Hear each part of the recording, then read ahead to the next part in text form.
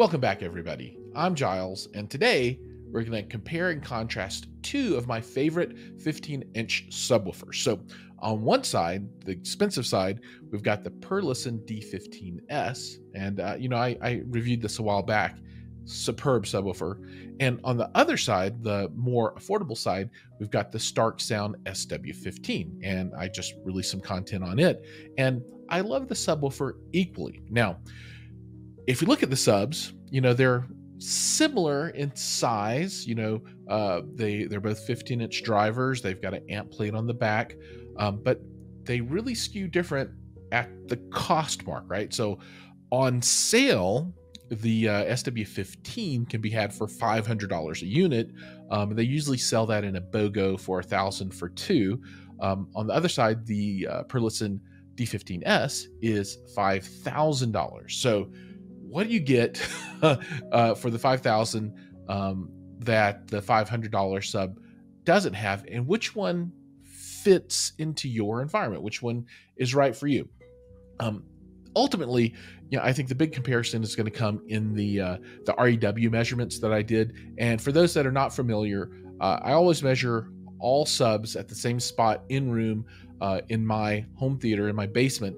That way, while it's not like a outdoor, plane level measurement that's all super perfect, it gives you a really excellent way to compare subwoofers in the same in-room environment, so you can get a feel of how the subs perform in a real environment. And the comparison is exactly apples to apples, right? So everything's exactly the same. So it's really, really cool way to look at the subs as long as I can get my hands on them. And I'm going to show you that comparison for these two subwoofers in just a minute.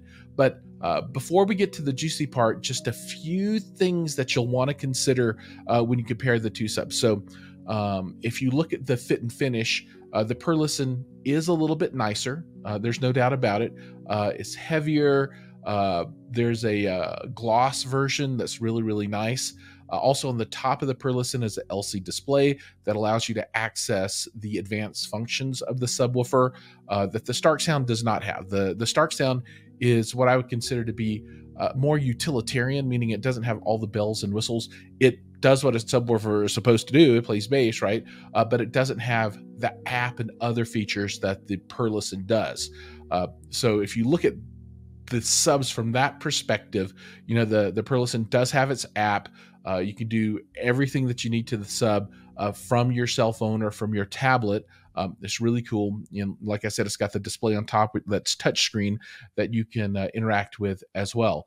The Starke Sound is more traditional. On the back, you've got a volume and you've got phase and you've got crossover, those kinds of things. It does have XLR in and RCA in, which competes with the Perlisten that has those inputs as well.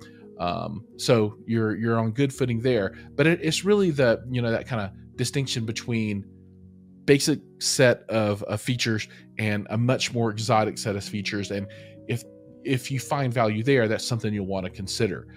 Now, we're going to go ahead and jump into the really juicy part, which is how do they compare when you measure them? And I found this pretty surprising, and I think you will too. Okay, what you're looking at now is REW, which is a frequency measurement tool that a lot of people use to measure subwoofers. And I've got the measurements for the SW15 and the D15s loaded. One thing I want to talk about first, though, is on the Perlisten side of the house, the subwoofer does have different EQ curves built in that you can use. And I want to show you those now. So this is the THX EQ. And then for those that haven't watched my content before, this dip, and this dip. So the 78, what is this? 70, 76 and 63 and 37. This is all room induced stuff with the sub placement. So this curve would be flat otherwise. It makes a really nice curve through there. So this is the THX EQ curve. This is the large room curve. And then this is the small room curve. I did all of my measuring using the THX curve, which is this guy. And so this is the one that I'm going to compare to the Starke Sound. All right. So I'm going to pull up the Starke Sound measurements. If you want more in depth in the Starke Sound, please watch that review video. But what I find is most subwoofers have a limiter, and they're implemented in different ways, like SVS and Miller Kreisel. They limit across the entire frequency band. So basically, on those subwoofers, when you get to the top end of output, it doesn't matter how much additional input voltage you put in, they just don't get any louder, right? They're like, this is what we do, and we're not going to go any louder than that. The Starke Sound looks like they pin theirs right around 20 hertz. The volume will continue to scale at the top end, but they're like, okay, we're not going to let things blow up when it gets down here to the low end. And this is the same kind of philosophy that I see in Velodyne. And I've got a deep blue review coming out pretty soon, and you'll be able to compare that, and you'll see that the way that they limit their sub output is almost identical to the way that that Starke Sound limits theirs. So now this sub will play louder. However, it won't play louder really from 25, 27 hertz down. I actually did a little bit of measurements really super down low under this 15 hertz, and it opens back up a bit. But I figured they were limiting the sub for a reason, so I didn't want to push too hard and cause any issues. But it was nice and solid up to this level, and it's got output solid at the like 100 decibels in my room where it was positioned at. It'll be different for everyone, but I'll go ahead and just let me take off. I'll just leave both of those up. Okay, so now let's take a look at the Perlisten curve, and this is pretty much the max output of the sub. At least this is the max that I tested in my environment. I might have had a little more in the tank, but if you look, these curves are super similar